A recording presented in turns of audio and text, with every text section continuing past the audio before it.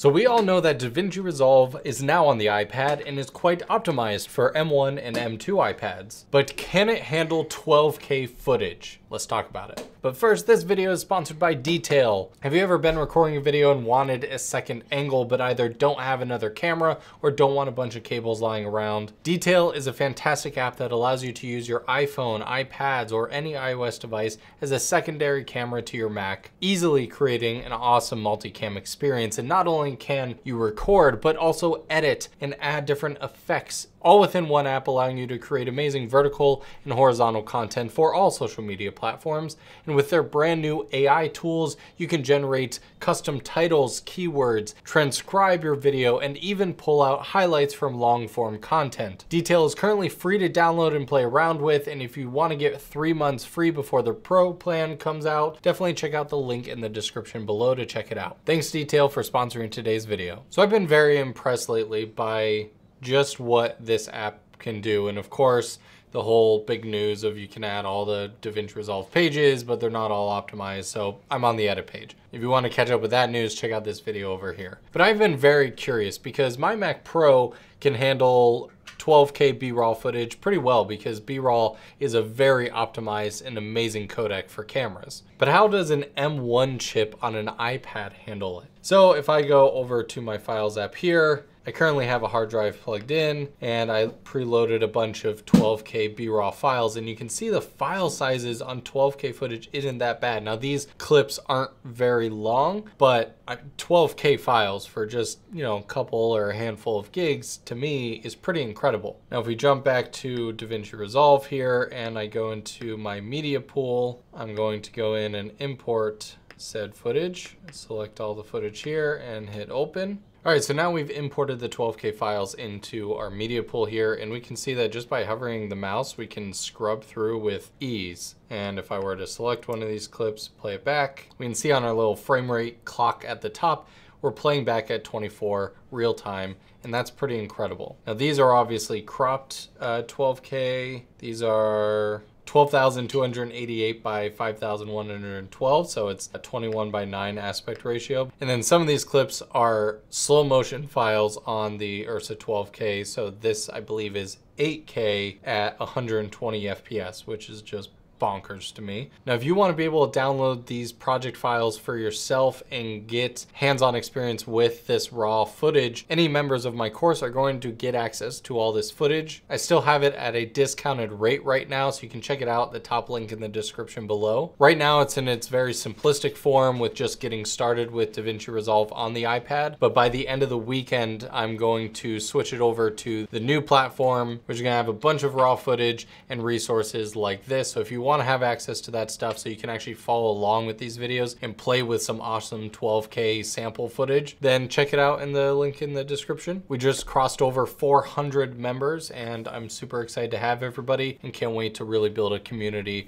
around DaVinci Resolve. Anyways, let's drop these down into the timeline and see what sort of performance we get out of it, not only playing back in its raw form, but we'll add some layers of color grading and effects to really push the limits of the iPad. So I'm just gonna go ahead and bring all this footage down here. So let's go in, and first we're just gonna do a very simple round of taking it from its log raw format to just applying the Rec 709 conversion, and just grab the Gen 5 color science here, and I'm just going to create a still and just apply that to all the clips, so it just applies that to everything.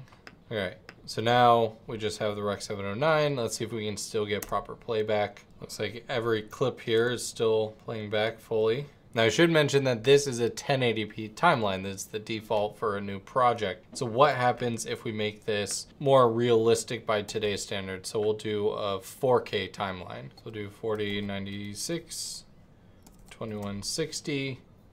It's a very popular format here. And let's try playing it back. Wow.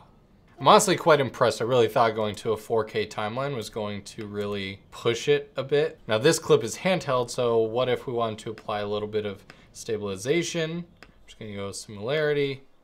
It's gonna analyze it. Why did that crop in so much? Oh, I always do this.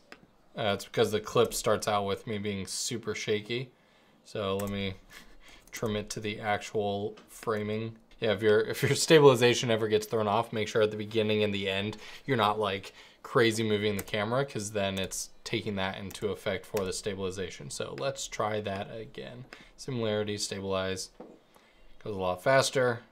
There we go, much more better of a crop. It was so fast. Guys, this is ridiculous. I never, this is a $13,000 computer. And this is it's like $2,000 because of the storage, but it's like $1,000 iPad.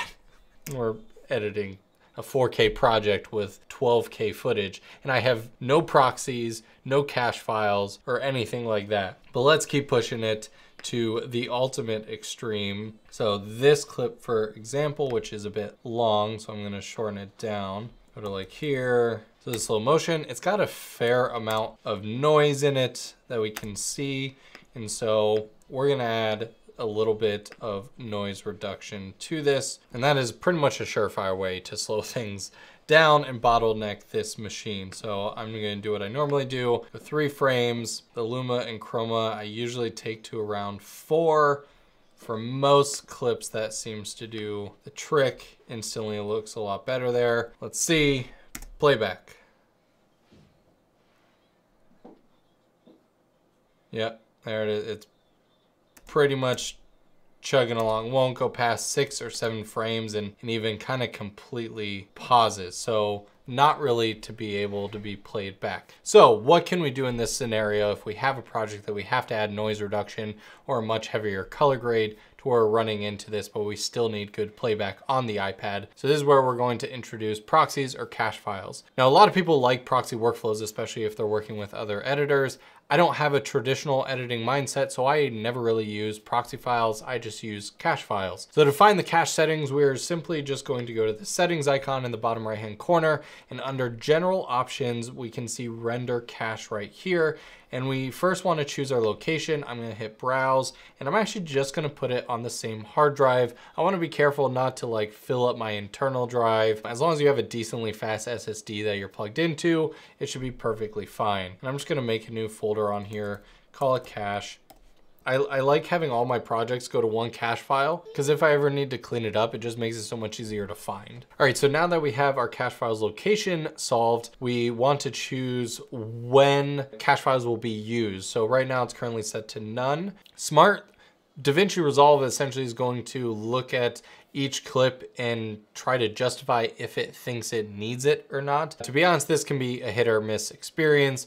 I usually end up doing user, and so I'm going to select that, and I'm going to hit save. Now, right off the bat, as soon as we save that, nothing happens because we, the user, have not designated any clips to have cache files be created. I like this because then you're not creating unnecessary cache files, because we can see that most of these clips don't actually need it unless we were to apply noise reduction or anything. So what I'm going to do on this clip, I'm going to right click. If you don't have a physical keyboard and you're just using the touch, to right click, you'll just long hold on the clip. So just press and hold with your finger or Apple Pencil, whatever. Towards the bottom, after we right click, we can see render cache fusion output or render cache color output. In this case, we want a color output because we added a bunch of color effects. And so once I select that, we will now see a red bar show up over this clip. And then in a couple seconds, we will start to see a blue progress bar, and that is it basically creating the cache file for that clip. So now it's just kind of a patience game. Now, why would you go cache files versus proxies or vice versa? It all depends on how you're building out your project.